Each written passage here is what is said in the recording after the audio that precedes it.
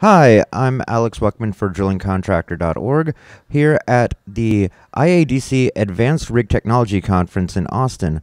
We're meeting with Richard Manning of NOV's Well Site Services. Thank you for taking time to speak to us, Mr. Manning. Good afternoon. During your presentation, you discussed the NOV's new Sabre shaker system. Why is the Sabre system different from shakers that are currently on the market? Traditional shakers rely on a mechanical means to increase throughput capacity by increasing the G-force. The Sabre works in a very different way by relying on fluid head to drive fluid through the screen and not increasing the G-force within the basket itself. You mentioned that you were able to get the screen replacement time in the shaker down to 90 seconds. How were you able to accomplish that? Basically, the system design, the screens are pneumatically screened, pneumatically clamped. So effectively all you have to do is turn the shaker off, switch off the air and pull all the screens. The screen design is such that they all interlink. So when you pull the front screen, the back comes with it. So effectively the whole screen deck is pulled in one go. That is the reason why it's so quick to change the screens.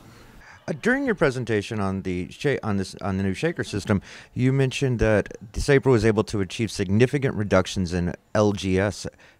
So how were you able to achieve those results? I guess the simple answer is because of the system's ability to process higher fluid rates, we have also the ability to screen up much finer, much faster. So effectively we're getting the low gravity solids out a lot quicker than is traditionally seen. Normally, if you can't process higher capacity, you're not really running very fine screens. So it's just the ability to screen up faster and finer. You said that this had been tested in 5 wells, is that correct? Yes. And those were onshore wells? Yes. So how long was your trial period? About 60 days. Oh. And when do you anticipate this system being available on the commercial market? It's currently available on the customer market and we are selling these units into the US land market as it is.